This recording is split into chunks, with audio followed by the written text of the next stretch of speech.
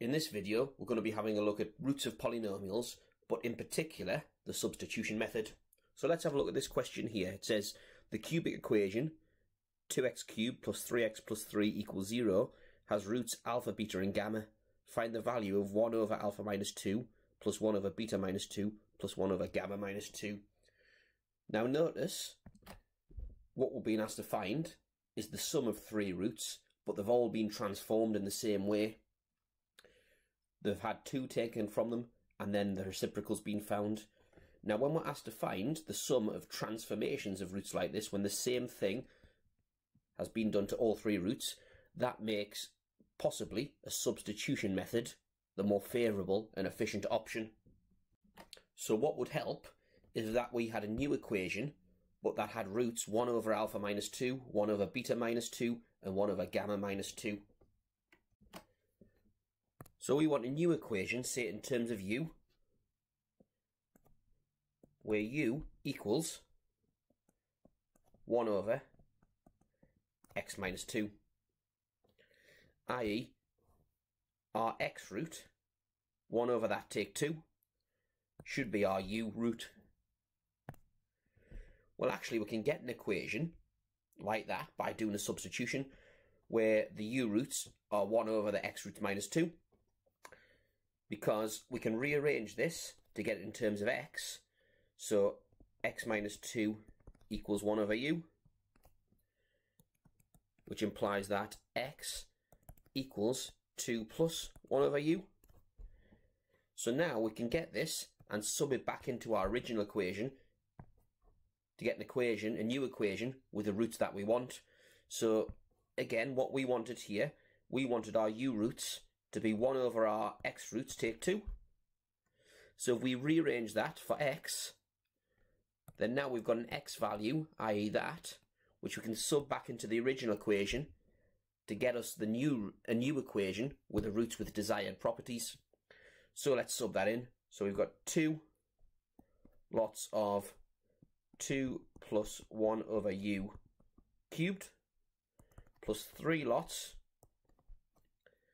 of 2 plus 1 over u plus 3 equals 0. So let's expand this now. Let's simplify it. So 2 lots of, and let's do a little bit of side working here. Let's try and expand 2 plus 1 over u. And it's much quicker to use the binomial expansion in this case. So we've got 2 cubed plus 3 lots of 2 squared times 1 over u plus 3 lots of 2 times 1 over u squared plus 1 over u cubed equals 8 plus, so 3 times 4 is 12 over u plus 6 over u squared plus 1 over u cubed. There it is. So 2 lots of 8 plus 12 over u plus 6 over u squared plus 1 over u cubed. Let's multiply this bracket out as well. Plus 6 plus 3 over u plus 3 equals 0. Multiplying that out now, we'll get 16 plus 24 over u plus 12 over u squared plus 2 over u cubed plus 6 plus 3 over u plus 3 equals 0. Let's gather up all the terms now. So we've got 16 plus 6 plus 3, that's 25. Plus, and let's gather up all the 1 over u's. So 24 of them there, 3 of them there, plus 27 over u. Now let's gather up all the over u squareds. Well, actually we can see there's only one of them, 12 over u squared, plus 2 over u cubed equals 0. Now turning that into a polynomial, multiplying everything by u cubed, on both sides we get 25 u cubed plus 27 u squared plus 12u plus 2 equals 0. And there we have it. We've got a polynomial now where all of the roots, instead of being alpha, beta, gamma, are 1 over alpha minus 2, 1 over beta minus 2, and 1 over gamma minus 2. So we want the sum of all the singles of the roots. Well, we've got A here equals 25, B equals 27, C equals 12, and D equals 2. Well, the sum of all the singles is always minus B over A. So that implies that 1 over alpha minus 2 plus 1 over beta minus 2 plus 1 over gamma minus 2 is minus B over A equals minus 27 over 25. Now that's not the only way that this question could have been done. Let's do it without substitution now. So first of all, what we do with a question like this, write down the values of A equals 2, B equals 0, there's no coefficient of x squared, C equals 3, and D equals 3 as well. So that means the sum of all the singles, alpha plus beta plus gamma, is minus B over A, which is 0. The sum of all the doubles, alpha beta plus beta gamma plus gamma alpha, equals C over A, which is 3 over 2. And the sum of the triplets is minus D over A,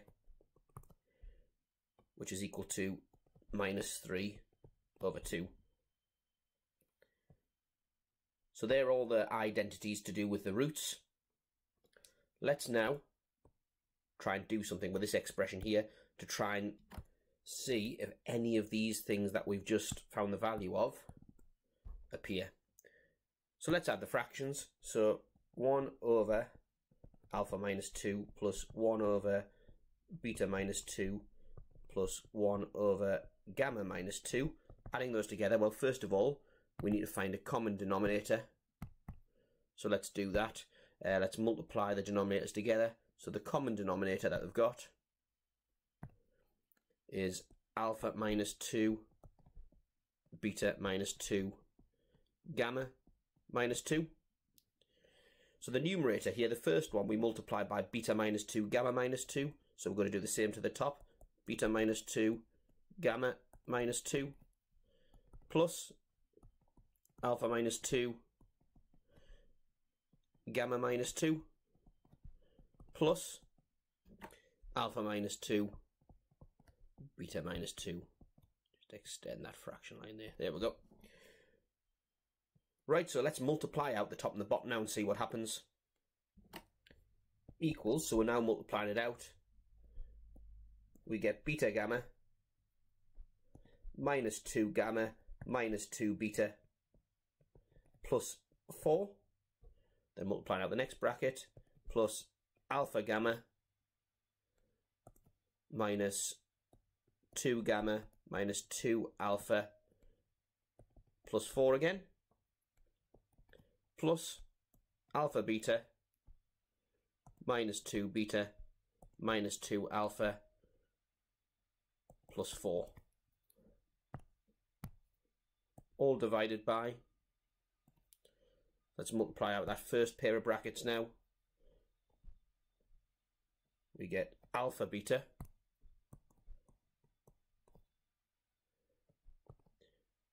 minus 2 beta minus 2 alpha plus 4 times gamma minus 2.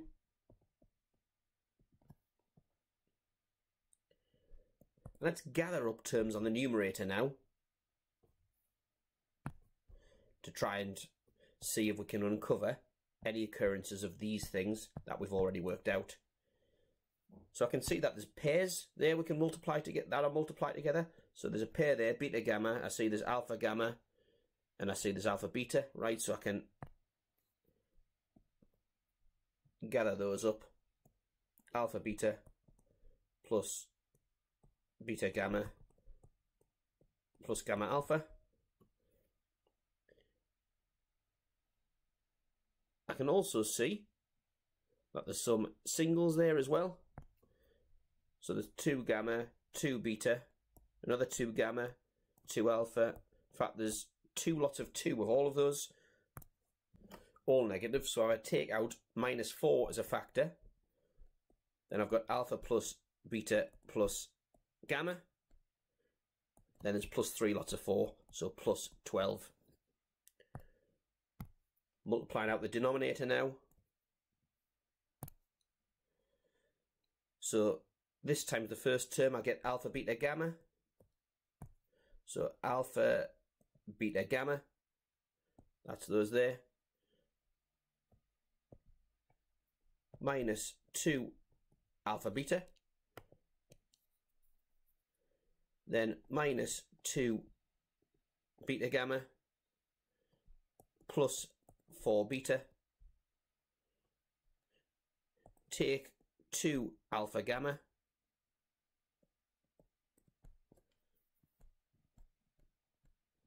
plus 4 alpha, plus 4 gamma, take 8, just extend the denominator. And I'm going to do the same to the denominator, try and see if there's any occurrences of what we worked out before. So I'll copy that just for quickness.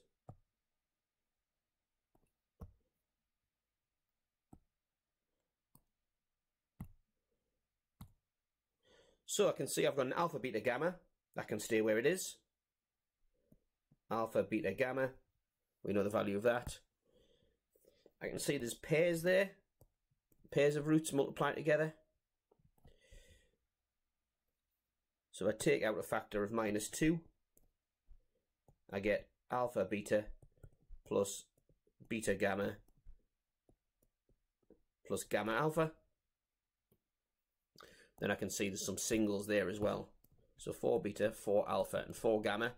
So take out a factor of 4 plus 4, alpha plus beta plus gamma, take 8. Right, so now we're going to sub in what we worked out before. So alpha beta plus beta gamma plus gamma alpha, the sum of the pairs we saw was 3/2. So this part here is equal to 3/2. Equals 3/2. Take 4 lots. So the sum of the singles, alpha plus beta plus gamma, was just 0. So plus 4 lots of 0 plus 12 over. So the sum of the triplets is -3/2. So -3/2 minus 2 lots. And we saw before that the sum of the pairs was 3/2. Plus 4 lots of 0. Take 8. And putting that into a calculator. So fraction over fraction, 3/2. Take away 4 lots of 0, plus 12 over -3/2. Take 2 lots of 3/2. Take 8 equals -27/25. Exactly the same as before. Now, I wouldn't recommend doing it this way, but I just want to illustrate how much easier the substitution method is when the same thing has been done to all 3 roots. Both ways end up with the same answer, but in this instance, the substitution method that I showed you of finding a new equation with the desired roots was far easier, in my opinion, than this long-winded method here. But both are valid, unless the question specifically asks you to do a particular method. For more videos like this, subscribe to our YouTube channel And to find out more about our Skype tuition and revision courses, go to alevelmathsrevision.com.